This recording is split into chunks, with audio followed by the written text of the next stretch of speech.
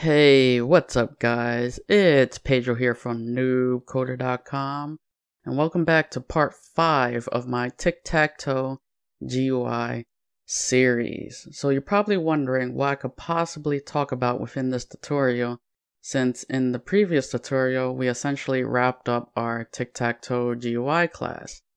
Now within our main method, you're going to see in a bit that there's a bit of a problem with how to instantiate this. So let's actually show you the example. So if I was to create a new instance of my Tic Tac Toe GUI, and if I was to run this,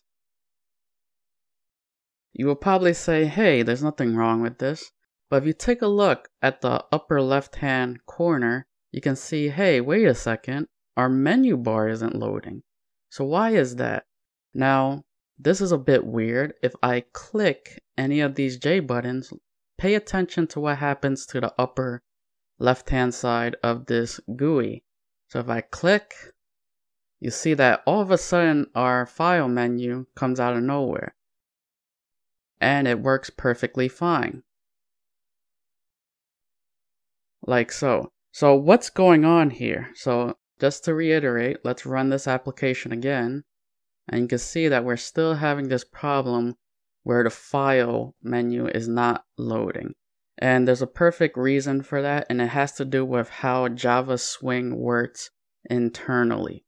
So the way that Java Swing works is that it is single threaded. So you might be asking yourself, what is a thread? So to give an analogy of what a thread is, every computer has a CPU. Every modern day CPU has multiple cores, and every core has several threads. Now, what a thread allows you to do is to process multiple things at once. So you've probably heard of multi-processing applications. So in Java Swing, we have something called the event dispatcher thread. And this thread is responsible for updating the GUI. So what's probably happening internally is that the menu bar that we have up here is loading, but it isn't being displayed because it's probably loading on another thread, which is why we're getting a delayed reaction from it being displayed within our GUI application. So in order to remedy that situation, we can just exit out of our Java Swing application. We're going to have to wrap this instance of the Tic Tac Toe GUI using something called the Swing Utilities. So we're just going to type in Swing Utilities, control space to have autocomplete. Then we're going to say invoke later, and this accepts a interface do run. So we're going to use an anonymous class that implements that interface. So we're going to say new runnable. And we're just going to highlight this and say add unimplemented methods. And now finally, all we have to do is stick our instance of the Tic Tac Toe GUI within the run method.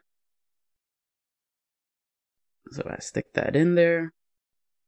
And now if I run my application, you can see that our GUI application runs correctly. You can see that our menu bar is already loaded, and you can see that our board is loaded. So if I play my Tic Tac Toe game, you can see that everything is working perfectly fine. So you might be asking, so why did sticking my Tic Tac Toe GUI instance within the Swing Utilities that invoke later method do anything? Well, this is pretty much a helper, and this takes care of any updates to the GUI. So it uses a queue internally, and that queue takes note of essentially when changes are made to the GUI that are outside of the event dispatch thread and update the GUI. So basically it schedules the updates to the GUI without you having to worry about it. So this pretty much wraps up this Tic Tac Toe GUI series. I hope you learned something, and I hope to see you in the next tutorial. Like, comment, subscribe.